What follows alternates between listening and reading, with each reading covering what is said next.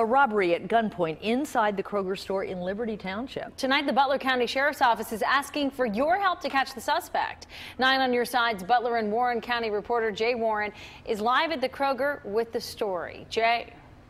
Well, a gun to the back of the head, that's what the victim is reporting in this case. It was shortly after 7 o'clock last night that investigators say that the suspect went into this Kroger in Liberty Township, went into the bathroom, and waited for someone to come in. Investigators say the video isn't great, but take a look and see if you know who this person is. Investigators believe he is a white male who is wearing a brown jacket, blue jeans, white gym shoes, and a ball cap. He also appears to have long hair and a ponytail.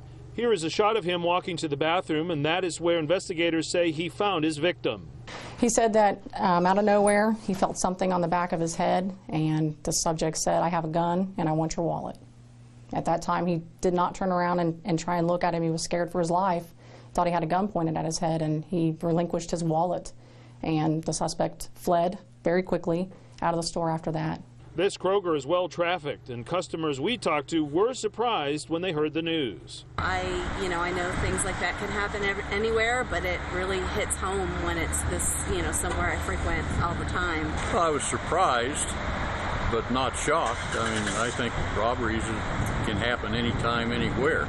The sheriff's office, though, says that the victim did the right thing by complying. He could have been shot. He could have been hurt, if in fact he did have a weapon on him at the time.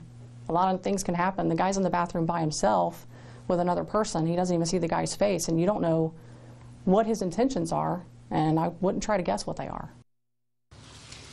Now, you also may have noticed that he is wearing some kind of a jersey. Investigators believe that that is an old Bengals jersey of Chad Johnson, number 85. If you know who this person is, call Crime Stoppers. That number, 513-352-3040. Jay Warren, 9 on your side, Liberty Township.